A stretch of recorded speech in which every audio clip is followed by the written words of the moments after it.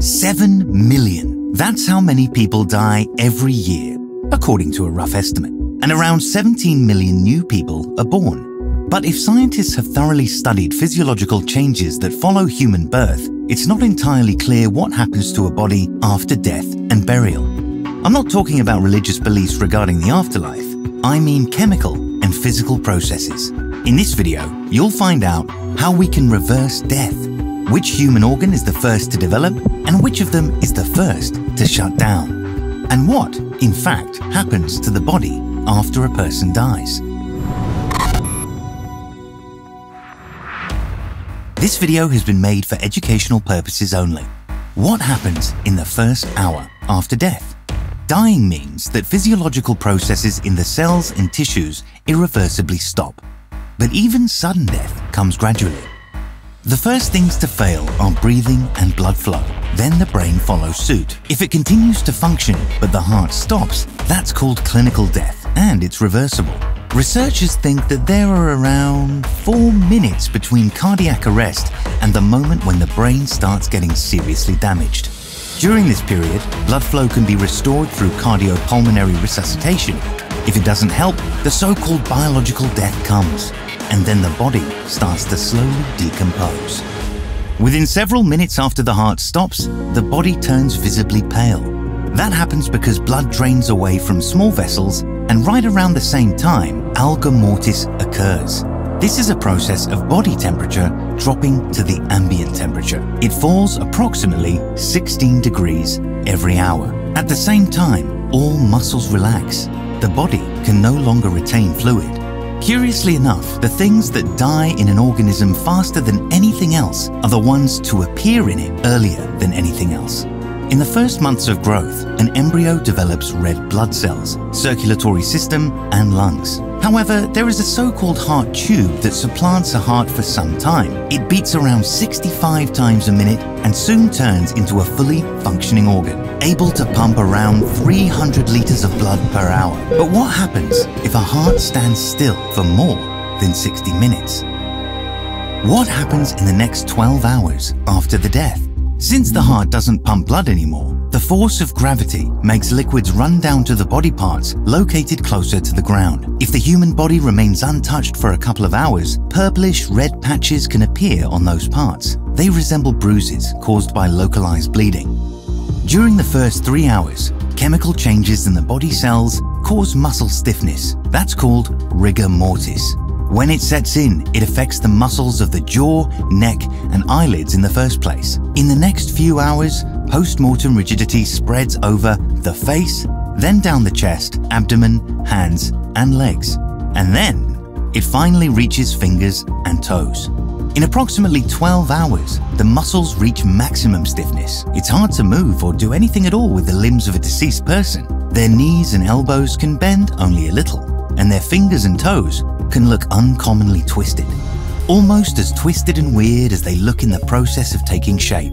When it develops, a fetus has something like tiny kidneys first, and after a while, hands and legs start growing out of them. The muscular system begins to develop in the second month of pregnancy, almost simultaneously with the skeleton, and it turns out that bones and muscles are the organs that last the longest after the owner dies. What happens to a body after it's buried? Right after being placed in the ground, as it is customary to do in most countries, the corpse undergoes a process of mineralization. It breaks down into separate chemical elements and simple chemical compounds. The period of mineralization usually takes from 10 to 30 years. At first, live microorganisms and insects make an active contribution. They eat and process soft tissues. When their job is done, all that is left of the body is a skeleton. It crumbles into separate bones. In this state, it can lie in the soil for hundreds and thousands of years, just like teeth. How do people know about this? Thanks to numerous observations. Nowadays, there exist outdoor research facilities known as body farms. There are not a lot of them in the world. Several farms located in the US and one in Australia. In these places, people study what happens to an organism after death. Body farms are also used for conducting experiments to determine how decomposition affects facial features, fingerprints, and at what point it's still possible to reconstruct the DNA. It's worth noting that all the mentioned things develop in a different order when it comes to a fetus. At first, facial features appear, a mouth, a nose, and dark circles that later turn into eyes. Then in the 3rd month of pregnancy, the hard tissue surrounding primary teeth is formed, and only after that do the bones start to develop. However, even they can be gone forever if a burial method is not the one we are used to. What happens to a body that wasn't placed in the ground? For a very long time, some nations have practiced alternative burial rituals. As you know, ancient Egyptians were the masters of mummification. This method isn't that popular today, but it's been modernized, and certain cultures continue to opt for it. During mummification, the body undergoes chemical treatments that either stop or slow down the decaying of tissues.